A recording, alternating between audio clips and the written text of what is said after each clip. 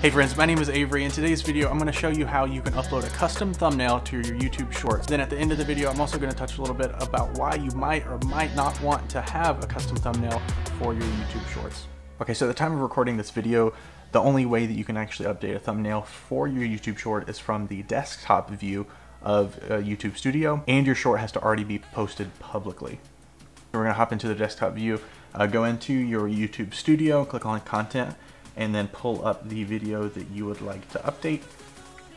Now at this point, this is going to look pretty similar to how you would update any video. Here on my screen, I do have some extra features from TubeBuddy. So we're just going to scroll down here to upload thumbnail, and then from there it's basically the same. So we're just going to click on upload thumbnail. We'll find our thumbnail in here.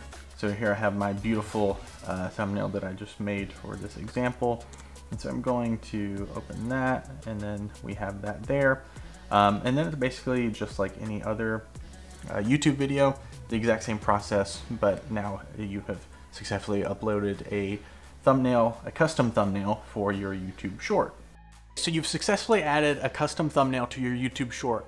Now, why would or wouldn't you want to actually be doing this? Well, for starters, this only actually shows in YouTube's desktop view. If you're just browsing shorts on the mobile app or even go directly to someone's YouTube page, if you're on mobile, it will not actually show any custom thumbnails. So basically, if you're making these shorts for your mobile audience, or if your analytics confirm that your shorts are being viewed by primarily mobile viewers, is this actually an area where you want to put in the extra effort and add these custom thumbnails? I have my thoughts, but I'd love to hear yours in the comments below. Now, the upside to having these custom thumbnails is it does allow you to brand your channel a little bit more effectively, at least until YouTube figures out some way to better display these shorts, like, I don't know, a separate page maybe. If you brand your YouTube Shorts effectively, it helps your viewers know that they're getting a short rather than some weird random vertical video even directly on your channel's homepage.